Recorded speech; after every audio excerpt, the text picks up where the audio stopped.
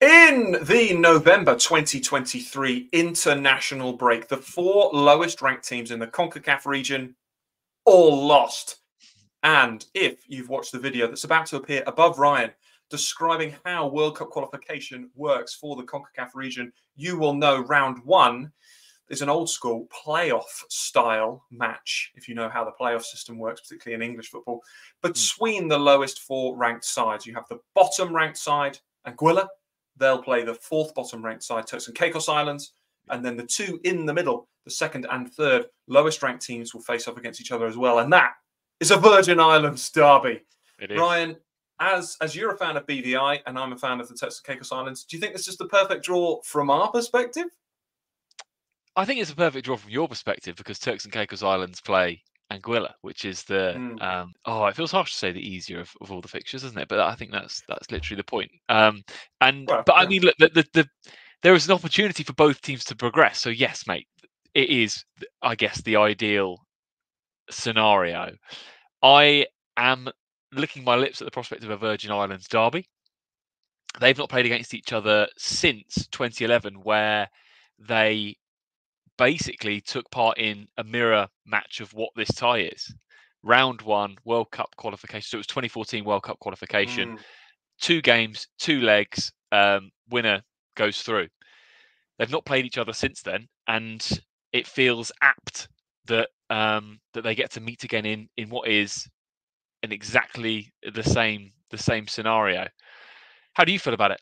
Turks and Caicos Islands of taking on Anguilla.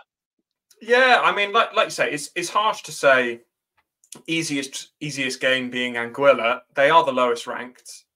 They had a very tough CONCACAF Nations League group, that has to be said, and of course, you know, they lost a lot of games in it. They're probably the side. I think all of the sides have slightly improved across the last couple of years, but I still think with Anguilla, we're waiting for an attacking player to come in that really kind of bolsters their forward line. I think that they've done a lot of work on getting players involved that have shored them up a bit at the back, and they're no longer sort of somebody that gets, you know, this won't be a Turks and Caicos Islands thrashing of Anguilla across 2 legs. No.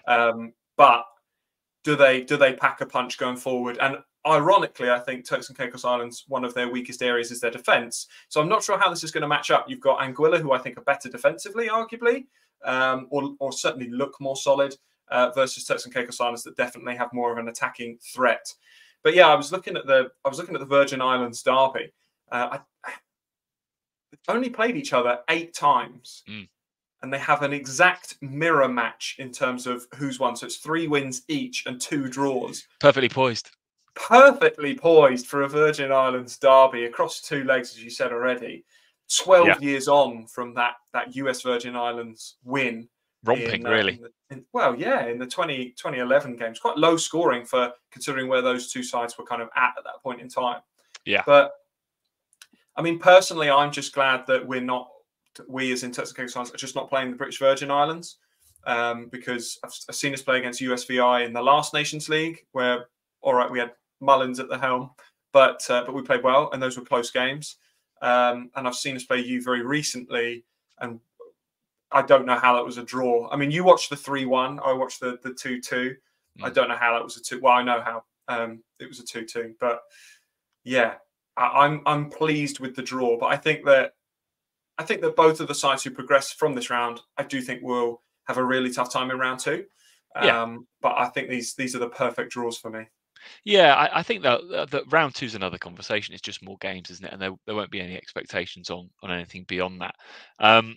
I guess, sorry, just to confirm, we're talking about this now because it's not officially been confirmed, has it? But this will be the format. All of the teams played 1 game in this recent November window. They all lost, so there were no hop, skipping, and jumping in the ranking order. So the 4 and the fixtures will be laid out then, and this will all take place in the March 2024 international window between the 18th and 26th. We don't know the dates yet, as I said, because it's not officially been announced, has it? No, we're very, very early to the news, purely because like the rankings for November haven't been updated, and we were going to pause this video until after they'd been done. But noting that all of the teams lost by a similar margin, even to similar-ish ranked teams, it certainly meant that it was highly, highly unlikely that any of the teams sort of jumped above or below each other. Yeah. And that puts us in a position where 4 months before the games are played, we get to talk about them. Of course, there'll probably be maybe another preview closer to the time about sort of more of the specifics when we know. But yeah, at this early stage, I think I'm pleased that we're seeing a Virgin Islands derby. I think it's going to have a lot of spice to it. But I do think that the BVI improvement across the last few years maybe puts them in a good position. I think so. I think USVI are, from what I've seen, they're quite an inexperienced team. They've got JC Mack, who's the main man for them, who's like their experienced player. But they've only won one game since sort of October 2019. I saw, so they've not been in good form. Whereas BVI, I know they missed out on Nations League promotion with that final game defeat to Dominica.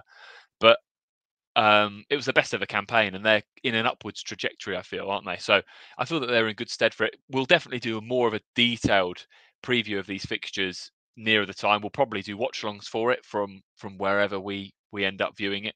We even spoke about potentially taking a trip out there from memory, especially does a Virgin Islands derby deserve to be witnessed in the flesh? I don't know, man. It's exciting, mate. It's exciting, and as I've said, when we've spoken about AFC World Cup qualifiers, all of the Nations League stuff is always great. We absolutely love it, but there is the pinnacle is World Cup qualification, World Cup qualifying matches, and this is exactly what we've got. So really looking forward to it, and it's cool. It's great to sort of give that immediate reaction to what these fixtures will be, even though we are a few months out. Absolutely, yeah. Couldn't sum it up better, really. It's World Cup qualification is the pinnacle. It's a shame that two teams are going to go out at this stage, but ultimately that's the way that CONCACAF have set it up, and at least we get to see these fixtures. They're going to be closer than some of the AFC round one fixtures that we saw, just because there's not like a seeded draw. These are teams, whilst they're the four lowest ranked teams in CONCACAF, they also are between 206 and 201 in the world. Yeah. So they're all basically equals on paper. So two great matchups. Yeah, like you say, 4 games that we're going to witness in March 24 that are going to be absolutely thrilling at the bottom end of the FIFA World Rankings. And we can't wait for it. Get down in the comments who you think out of those 4 teams is your pick to go through. You've only got to pick one, but of course the matchups, the Virgin Islands derby and Anguilla versus Turks and Caicos Islands. And as always, we'll see you next time.